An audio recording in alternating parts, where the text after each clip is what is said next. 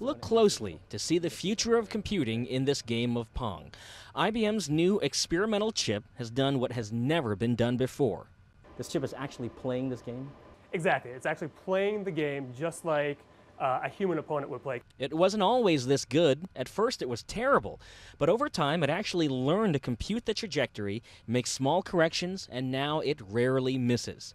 When it comes to character recognition, the faint gray line below means the chip is guessing what number we're trying to write. Based on the threes that were used to train this chip, it thinks that because we've drawn most of a 3, we're going to finish it with a tail here, even though we haven't drawn that in the other image. IBM calls it cognitive computing.